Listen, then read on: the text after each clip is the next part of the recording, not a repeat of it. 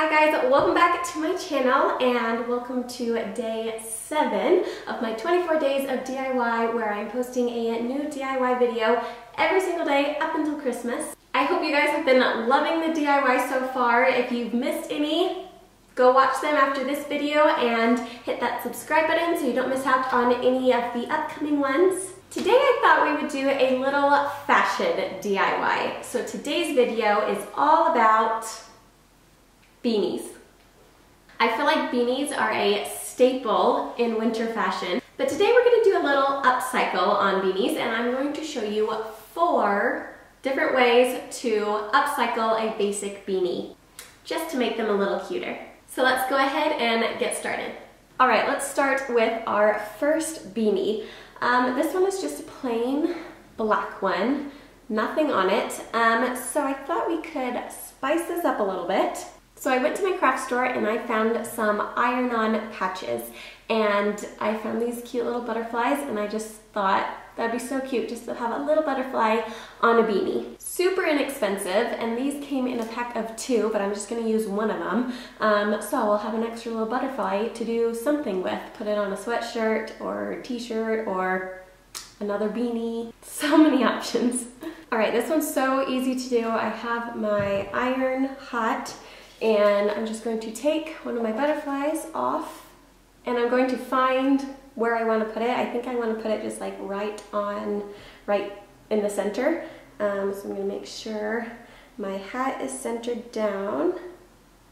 Now I'm just going to take a washcloth or some sort of towel or fabric and put it over the applique and then press it down with my iron. And the instructions say to press it firmly for about 30 seconds.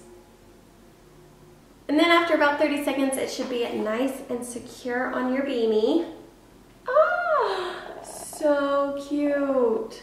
That is so simple to do. And it just made it so much cuter. Ah, I love it. So cute. Okay, let's do another one. Okay, so for the next beanie, I thought we would add a little jewels to it. So I have this cute brown beanie, and at the craft store I was looking through their string of beads and I came across these like crystal looking beads. So I was thinking I would just glue down these beads right on this cuff of the beanie, just to add a little sparkle. I think that's cute and I think the colors work super well together. So I'm going to cut the string and get all the beads out and then just organize them how I like them on this little cuff. And I'm thinking the best way to glue these down is just with a hot glue gun. So I'm going to plug this in and organize my beads.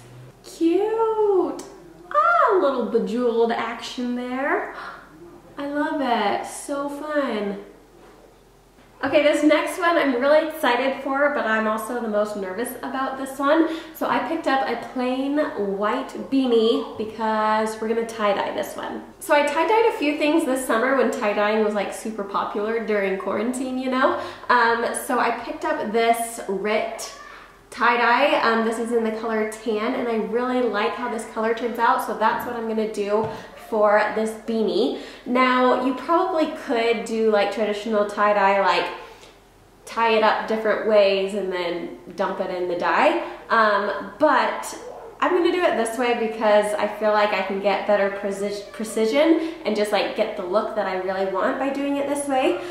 So basically I just put some dye in a water bottle and then add hot water to it, and then I poked holes in the top and I'm just going to stick this in my sink and just kind of spray it to get the desired look. So hopefully I can spray it in a way that I like. So let's go do that right now.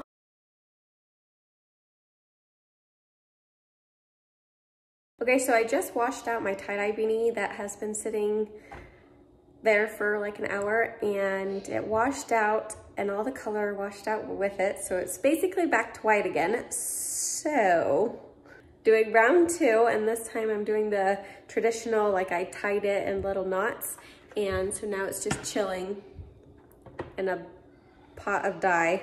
So hopefully this one works because I think it'd be really cute. Well,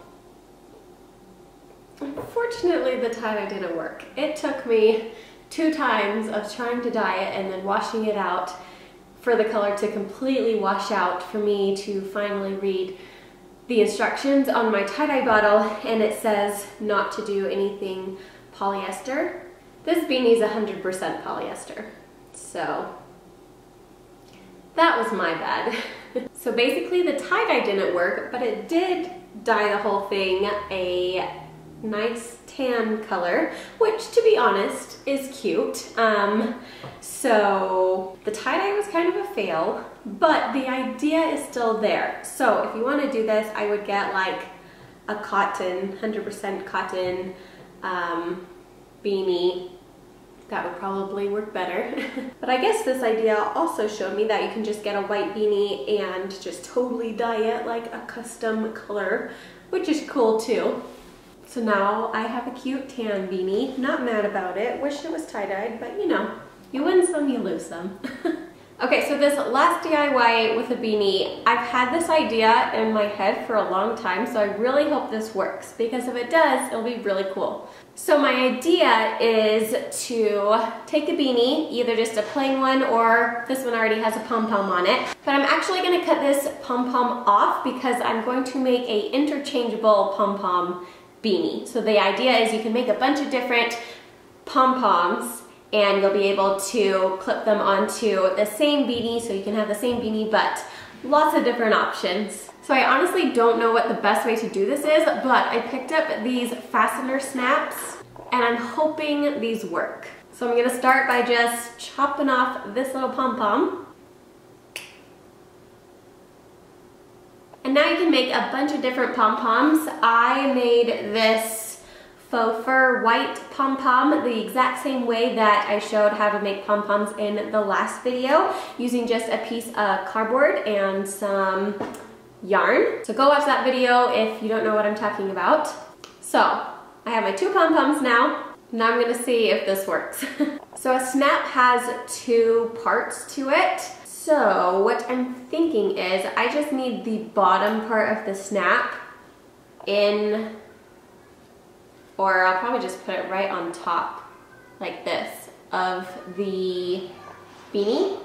Sewing this in place would definitely be the more secure option, but I'm gonna start with hot glue because it'll be easy to just position it how I want it with hot glue, I'm thinking. So I'm taking the bottom half of my snap and I'm just going to hot glue it right in the center, the top of my beanie, right where I want all the pom-poms to attach.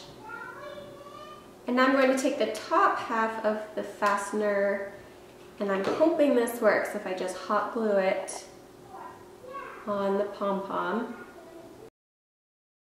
Okay, I'm gonna let this dry for a few seconds before I try it. I hope it works. Now I guess for all the other pom-poms that you make, you don't have to use the bottom half of the fastener, just the top halves. So I'm gonna try to glue another one onto this white pom-pom. All right, moment of truth. Let's see if it works. Snap! Ah! Look at that. So now I can have my cute brown pom-pom. But then if I think my outfit would look better with a white one, I just snap that off, snap my white one on. Oh, I'm a genius. That worked so well. I'm so happy. Okay guys, so that is it for today's video. Give it a thumbs up if you enjoyed it. I would say 3 out of the 4 worked really well. Such easy ways to add a little something onto a plain beanie. If you make any of these, be sure to tag me on Instagram so that I can see them. Be sure you're subscribed to my channel, and I will see you tomorrow with another DIY. Thanks, bye.